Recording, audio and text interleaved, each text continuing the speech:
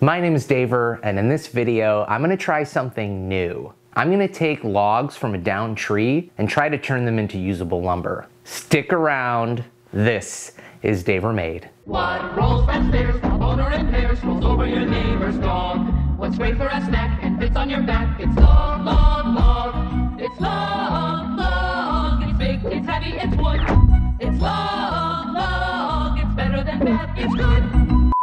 So, long story long, a tree in my neighbor's yard fell into a tree in my yard and got tangled up all the way at the top. And it required the work of a tree service to take it down because there was no way in hell I was going all the way up there. When they took the tree down, I asked that they leave as many logs as they could. I thought it would be really cool to try to make something out of the lumber from the tree and give it another life. Now, this tree was an old dead ash tree that had fallen into my tree. I believe the tree was a beetle-killed ash. I don't know the name of the beetle. Now, I want to give a disclaimer before I start the video. I'm not an expert, I've never done this before, and I'm certainly no Matt Cremona when it comes to milling up logs. I did my best to cut the logs up into manageable pieces to bring into my shop. There are some other methods and things like that that I probably didn't follow as one should. All of that said, viewer discretion advised. Don't follow any of the things that I'm doing in this video because I have no idea what I'm doing. But I hope you get some ideas out of it, and I hope you enjoy watching. Let's get into it. So I cut up the rest of the tree into more manageable pieces and then sealed the ends with latex paint. Now I'm using my Rikon 14-inch bandsaw, and it's the model 10-326 to mill up these logs, and I'm using the resaw fence. Now, I thought that these logs were at a good shape where they wouldn't really move too much around on me, so I decided to just kind of freehand cut them on the bandsaw without using any kind of jigs or anything like that. Now, I will say after doing this, I highly recommend using a jig. Now, I just wanted to kind of confirm what type of wood I was dealing with. I was pretty sure it was ash, but cutting off the first piece confirmed that's indeed what it was. Now, after cutting off that first piece, it left me with a somewhat flat bottom that I could use to kind of square up this log. And you'll see here that I am getting a little bit of resistance from the log, and I stalled out my bandsaw a couple times here, but for the most part, it did a really good job cutting through this log. I'm also using the stock blade that came with the bandsaw because I know that it's at the end of its life and I didn't really care about ruining it. So I figured, hey, this might be the last hurrah for the bandsaw blade that came with my Rikon bandsaw, and why not go out with a difficult job for it. Now, it goes without saying, but I do want to mention that I did debark this log, and I will the next log as well, before milling it up. Now, what I'm trying to do is kind of mill it into somewhat of a square shape, and I screwed up. As you can see on the top here, it is so wonky, and that is because when I was pushing the log through, it started rolling on me and the blade started wandering, and that's probably not the safest thing to do, and again, why a jig probably is the better route to go.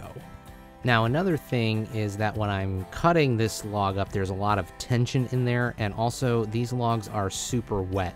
There is a lot of moisture trapped within these logs, and as you'll see here, you'll be able to notice the wetter layers as I use my jointer. And there's a good example right there, those two little spots.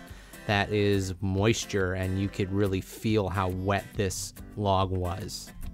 What I'm trying to achieve here is a dead flat side of this log, or cant, I believe is what you would call it, if you can consider it that, to run against the fence on the bandsaw so I can get straighter pieces. Now, I did make a mistake here and maybe got a little bit impatient. I should have done this on two sides, not just one side. That would probably give me better boards in the end. But hey, this was my first time, and I was really excited to see what I could get out of this.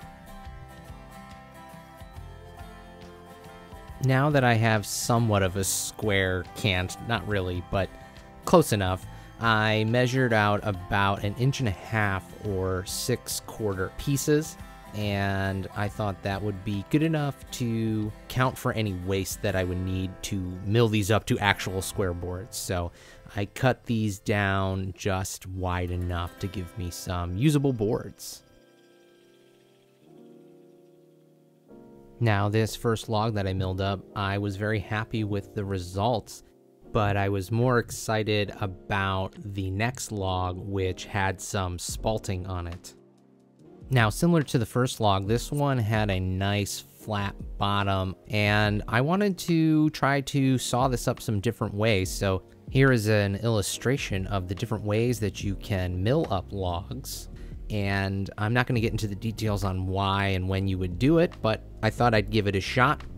Spoiler alert, didn't work out as well as I wanted it to. Again, I should have used a jig. As you can see here, the log was turning and the blade was wandering, and I got some really bad cuts at first.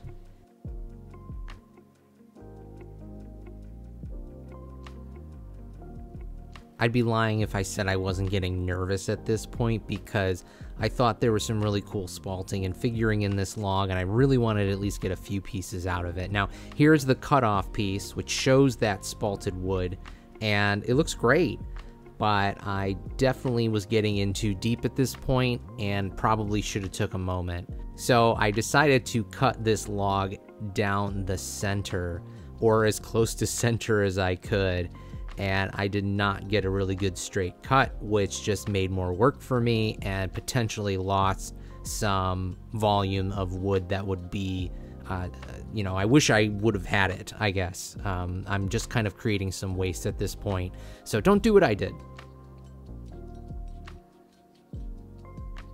Now, after cutting the log into two pieces, I started ripping down the side, and I was gonna get some smaller pieces, and I was okay with that because I was gonna make jewelry or try to carve some spoons or something like that out of these, and I didn't really need massive pieces.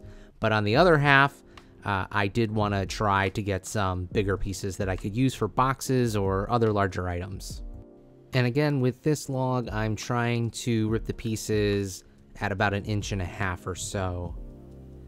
And just like the other log, I took it to the jointer to square up one side. Again, should have done two sides. But as you can see here, that spalting looks marvelous. Now, I was feeling a little bit better at this point, and while not perfectly square on both sides, as you can see, I was still able to rip up some really nice spalted pieces that I will be able to use in the future.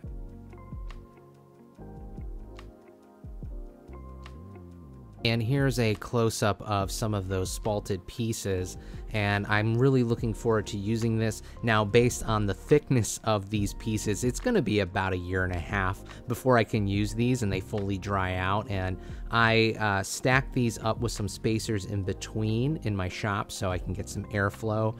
But I'm excited to see what the rest of the tree will bring me. This is only a couple logs, and I still have way more that I can cut up.